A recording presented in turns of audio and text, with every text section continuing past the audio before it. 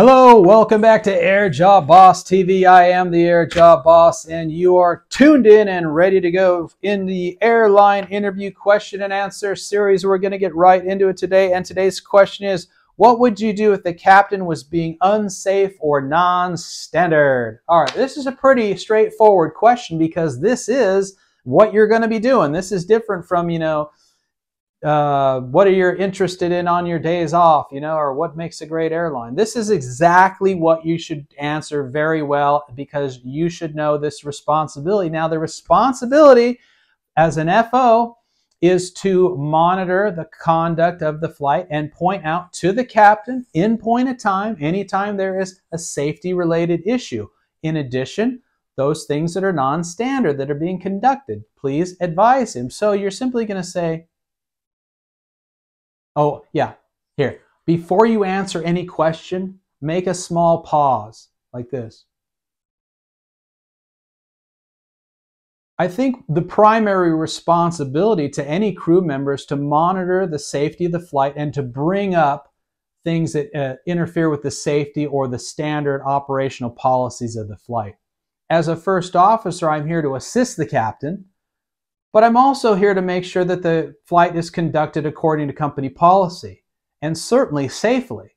So it's an FO's responsibility to, when anything associated with safety is related, that needs to be brought up to the captain immediately so it can be addressed. Now, if it's a safety issue, that I would hope to have a solution for that. For example, captain, we're above minimum vectoring altitude. I suggest we climb to this altitude. Even though ATC gave us this, or at least verify the altitude with ATC, we were probably nearing terrain, right?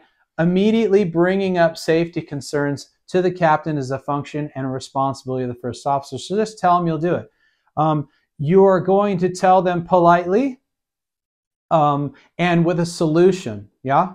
So you're going to make sure you say, well, I bring these things up politely with a solution in an effort to increase safety or stop the procedure that is non-standard and to implement standard policy. My goal is to work well with another person. I am not going to escalate or make a conflict out of non-safe operation or non-standard procedures because the captain may not even be aware that they're conducting an unsafe action or they are non-standard. For example, at my company now, we always have revisions and changing in the standard operational procedure. So it's incumbent on both of us that the captain point out to me when I'm not standard and I point out to them when they're not standard so that we can continuously improve the operation and better comply with policies that may have been changed, right? So you're going to answer it in some aspect of that.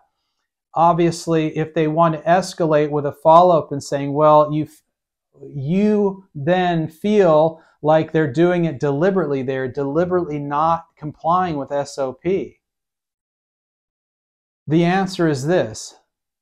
I would state to the captain my uncomfortableness and inability to continue flying an operation that is not standardized.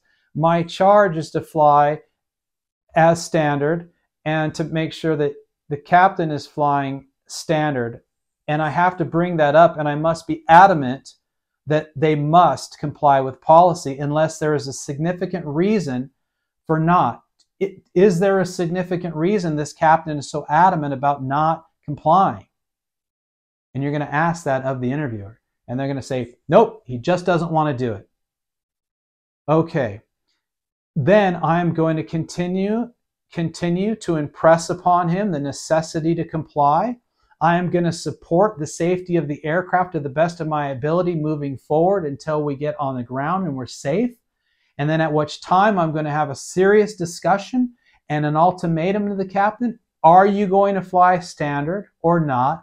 I can't fly with a crew member that is unsafe and not standard because it's my responsibility to stop the operation and make a report up the chain of command if the flight continues to be unsafe and I've got pilots that are operating in my crew with negligence and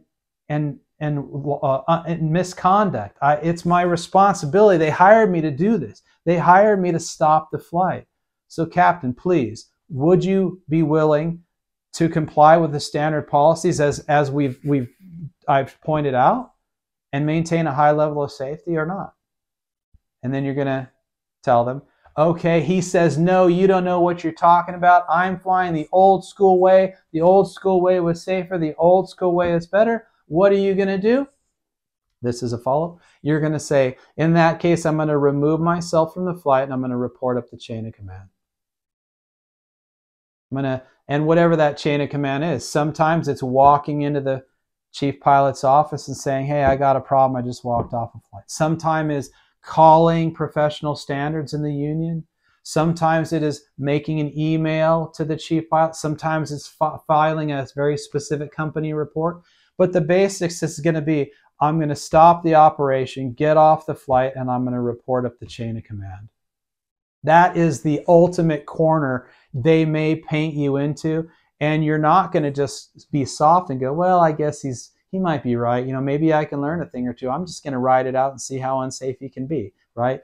That would be the alternate. So you're really going to have, if they escalate this down with follow-up to a point where the guy's adamant, or the captain is adamant in being unsafe and not following procedure, it's going to come to you putting your foot down, exiting from the crew, and reporting up the chain of command. If they really want to hear that, that's what you're going to say. But start off small. Inquire. What kind of unsafe behavior?